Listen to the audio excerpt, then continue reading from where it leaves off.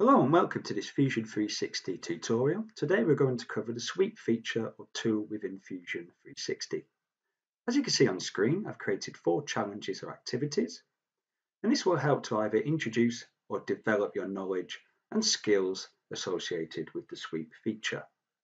Any of the files, completed models, or drawings to allow you to complete these activities can be found in the description below. So we're going to go over to Fusion 360 and start. So as you can see here, this is the first activity we're going to complete. And what this has got, it's got a circle, which is the profile, and it's got a path, which basically this circle is projected along and it follows that shape.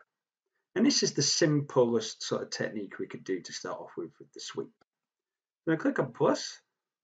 I'm going to turn on my origins and I'm going to click sketch. I'm going to select this plane here. I'm going to press C for circle and I'm going to sketch out 30 millimeters. And I'm going to save that sketch. And then I'm going to go to sketch again and choose this bottom plane this time. So it's going to pan this down towards the bottom here because I want to create a sketch along here. And I'm going to use the line tool, so L for line. What I can do here is type in each dimension for each line. And I can go along to create the path that I require. I could, let's go down again. I could just sketch this out roughly and then add the dimensions in later. So that is another technique if you want to do this a little bit quicker. Press D for dimension. You can come in and dimension all these lines here. I've got one at the top there, which is shrink. And if I stop being lazy and zoom in a little bit, select that line. There we go. And again, that needs to be 75.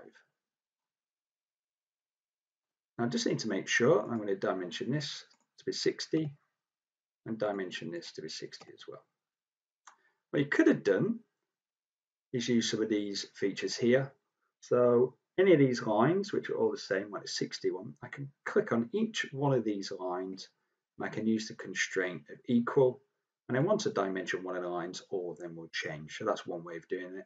And I could have also done the same with each of these vertical lines as well. But it's good to practice dimensioning in this way. I'm going to click the green tick, go to the home view, and I can see here I've got my circle. And I want it to go along this path to create my design. So I'm going to go up to create. I'm going to choose the sweep. So like you may have seen before, if you hover over each of the features, it gives you a preview of what we've got and how you can actually use this tool. So I'm going to go on sweep and I'm going to use the single path. I'll cover the other options in here, okay, in the other activities. But to start with, we're going to go single path. The profile is the circle and the path to follow is this path here. And as you can see, very, very quickly, it's created my design. And what I can do, as I've shown you before in other activities, if you watch some of the other videos, is if I right click on any of these, I can edit the sketch and I can adjust any of these features and update sketch like so. And now that's the 20 millimeter circle that's going through this path. And the same again, I could always go back in and I can change the size of any of these sketches. Another thing that you could do as well under the options in feature is the distance. So distance is 1. So 1 means it's 100%. If I type 0.5, it means it'll take the circle on this path halfway. Or if I say 0.75, it's sort of 75% along that path. Okay? There are other options in here which I will go through, okay, in the other activities, but for this simple one, we're going to choose full, these to 0, new body, and click OK. And that's the first activity completed. The next challenge for the sweep we're going to do is to use a sweep to remove material. So rather than creating material, this is going to remove it. As you can see in the bottom right corner, this is the next challenge we're going to have a go at. So I'm going to jump over to Fusion 360. And what you'll see here is the actual challenge or the design that I need to create. So what I've got here is a basic square that I've extruded. I've then created a rectangle on this face here, and I've created a path for that to follow. And then I've selected the option to cut, and that removes this sort of channel or maze design from the main body. So what we're going to do is click on the plus, and we're going to have a go at creating this. So I'm going to turn on my origins, and I'm going to click sketch, and I'm going to go on this base work plane. I'm going to go up to create, and we're going to use a center rectangle. I'm going to draw out a rectangle that is, or square actually, that is 200 by 200. I'm using the tab key to go between the two dimensions, and when I'm happy, I'm going to click enter. I'm just going to click on a house or the home button so we can see what's happening. And I'm happy with that. I'm going to press E for extrude, or go solid and extrude. I'm going to drag this up. Now if I check the drawing, the dimension for this is 20 millimeters. So I'm happy with that, so 20 millimeters thick. And then I'm going to create a sketch on this front face. I'm going to use a corner or 2-point rectangle, and I'm going to drag this out. And the size of this needs to be 10 in terms of its depth and 20 in terms of its width. But again, I can use the tab to go between the two and enter when I'm happy. And what I'm going to do here is dimension this line here, or the point, to the datum or the center point by 10. So it's going to be halfway, so half that distance. Click in the house and then click the green tick. So what I've got is I've got my profile. Now I need my path for it to follow. So I'm going to click on sketch and then top surface. Just going to move this into the middle of my page so I can see what's happening with the pan tool at the bottom. And I'm going to start using the line tool. And the line is at the top, where you can press L on your keyboard. And I'm going to go from the center. Now, because I've drawn that rectangle on that center anyway, it's going to snap to that. And it comes up with a triangle on X.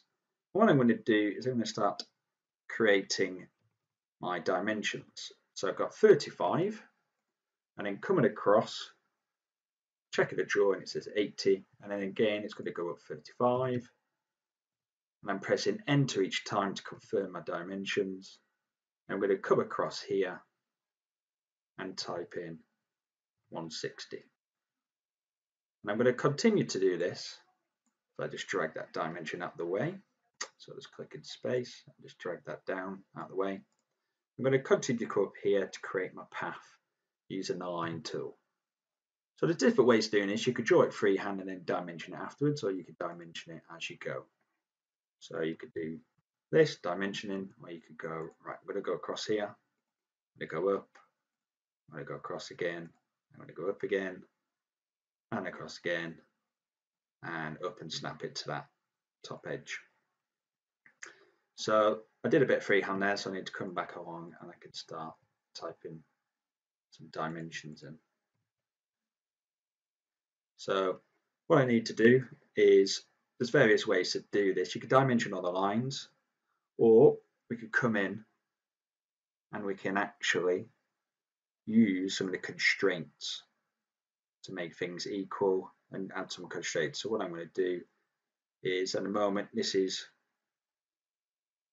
moving, same as these. So I'm going to select this one here and this one here, go equal, and then same again, I'm going to select this one and this one, I've got equal.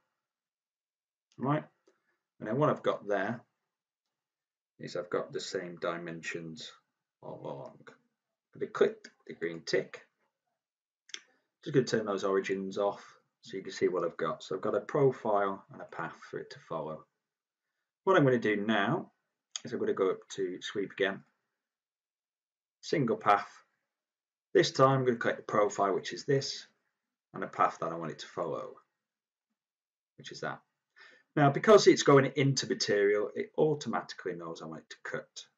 So rather than join, because it wouldn't create anything, so creating this sort of a body within a body, okay, I'm going to go cut and click OK. You'll see on some of these other options, and we'll go into this further in future videos in terms of bodies and components, and then intersect what you'll see the intersect is rather than cutting that away, it actually creates an intersect between the two bodies and it will essentially create the path. But I want to actually subtract that. So we'll just go back in here, go cut, click OK. I've created that sort of simple sort of maze design. So that's another way you could use a sweep. Thanks for watching, and if you found this content helpful, please click like and subscribe, and also check out any other resources and videos created using the links in the description. I'll see you on the next one.